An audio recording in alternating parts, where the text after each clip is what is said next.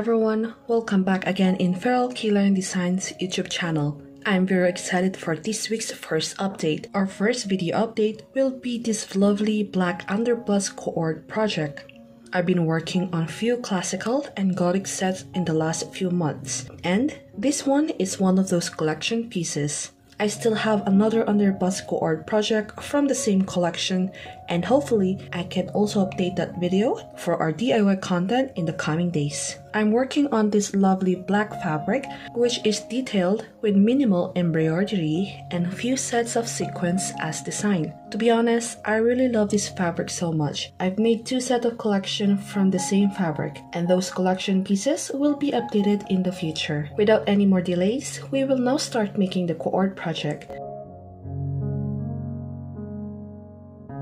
As usual, we will start off by making the skirt part of the whole project first. In here, you can see how wide my standard skirt measures usually is. My skirt measure is usually a fixed 120 inches in width, while the length of this project will only be 21 inches. This cord project will have 4 lovely black ruffles. These ruffles will add more length and design on the skirt. After you cut your skirt pieces, you will then run the top and the bottom part of the whole panel skirt into the overlock machine. This will clean all the raw edges of the whole skirt. Don't finish the sides of the skirt in this step. These two sides will be done when we finish the whole underbust piece later on. We can then now start gathering the skirt to fit our model's measure. My model's waist measure is 27 inches. I standardly follow this measure for all of my projects, but this measure will also change if I'm customizing a skirt for someone. You will also need to remember to add 2 inches in your actual waist measure. This is our seam allowance and also for our adjustments.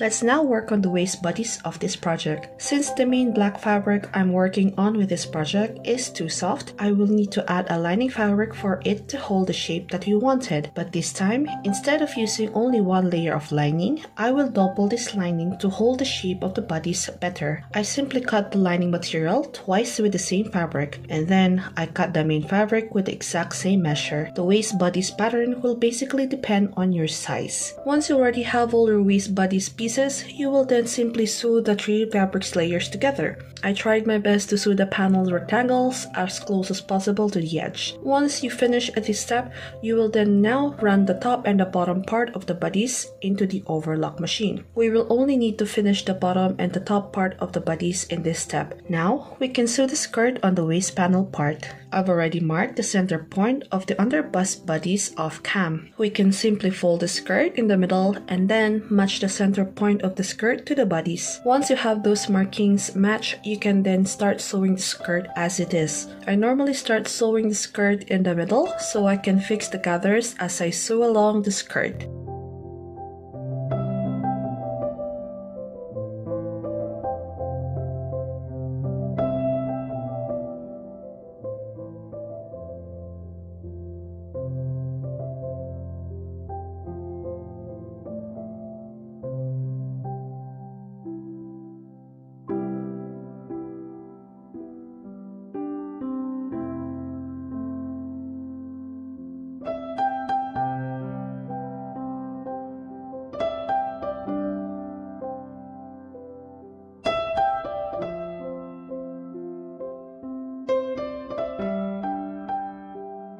Once you finish attaching the skirt, you can check the seams one final time before running the whole piece for another finishing stitch. This will clean the seam attachments and will strengthen the hold of the skirt to the bodies.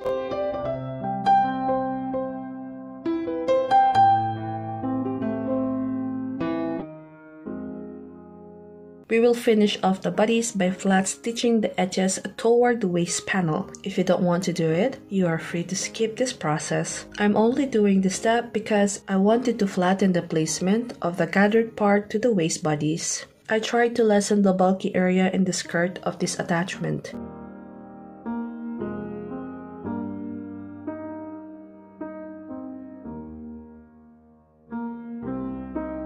After that, we can now finish the top part of the bodies. We will be folding 2 inches from the actual length of the waist panel. You can adjust this fold however you like. Finish off the process by flat stitching them down in place. After you finish this step, I neatly iron those edges for a crisp fold finish. Next is we will run the back cross sides of the whole underbust piece into the overlock machine. This is to finish the raw edges of the project. After that, we can now close the back side of the whole piece. Get the two back panels and then sew them together. I'm finishing this step by sewing half an inch from the edge of the whole piece. Once you finish this, you can then now unstitch 12 inches from the top part of the whole bodice. This will be our skirt opening. After you successfully open the seams that we needed, we will then flatten the panels into their designated sides. Again, you are free to skip this step if you like. You can either iron these panels down or simply leave them be.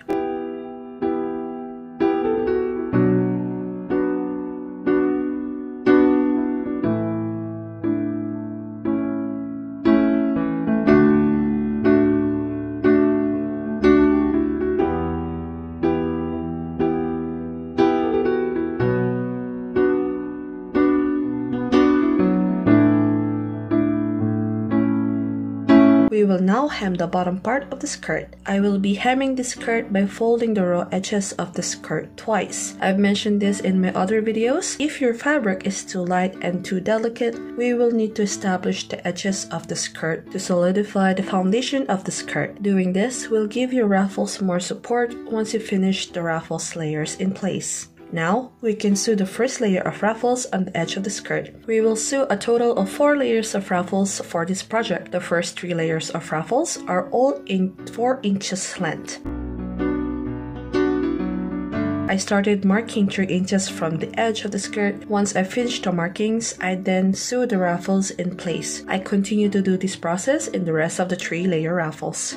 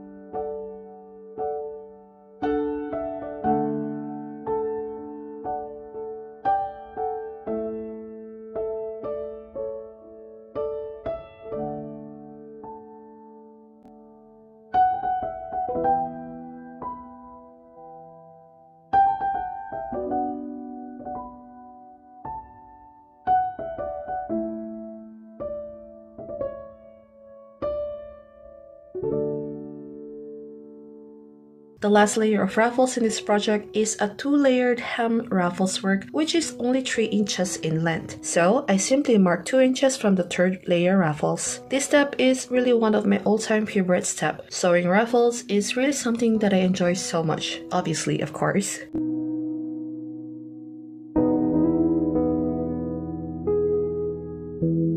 Now, let's make the loops for the back part of the skirt. I'm folding a 2 inches wide strip cloth and then I flat stitch one side down. Once I finish this, I will run those raw edges into the overlock machine. I did this because I wanted to make sure that the edges of the cloth is sturdy enough to hold the ribbons in place. After that, you will fold the finished edges by half an inch and then we will flat stitch them down.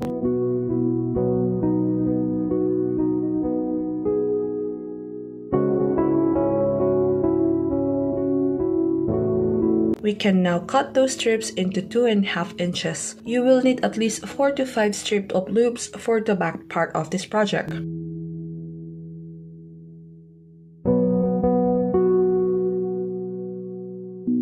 mark and measure where you wanted the loops to be sewn. I habitually just place the loops 2 inches from the edge of the back part of the skirt. And once you are done with your markings, you can then now sew the loops in place.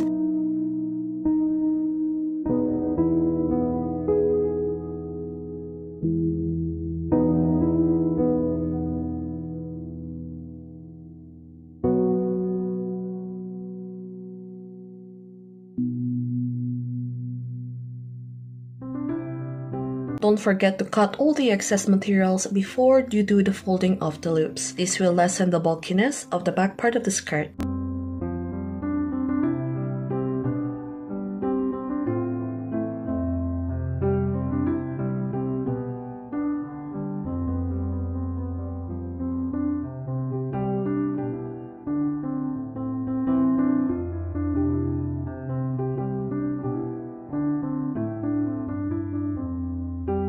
Let's now make the back panel cover for the skirt. I will be cutting a 10 inches length and 8 inches width panel cloth. After that, I will sew all the sides of the panel piece close, neatly closing all the sides and the edges of the rectangle.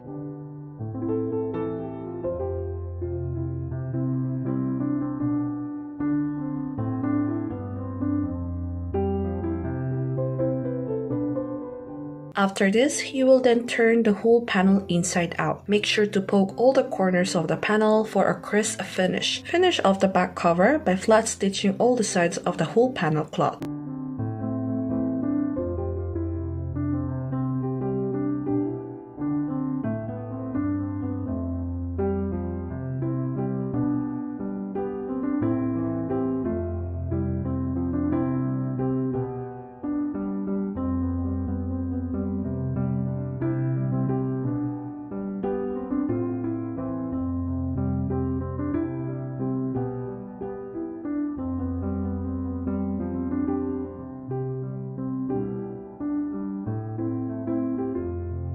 You can then now sew and attach the panel cover to the back of the dress.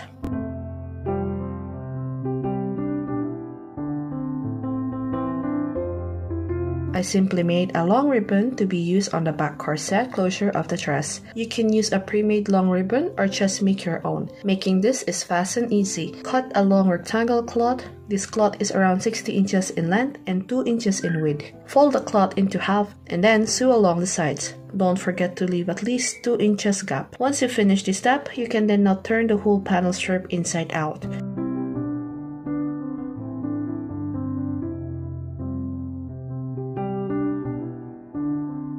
Then you will flat stitch all the sides of the ribbon, closing the gap in the process.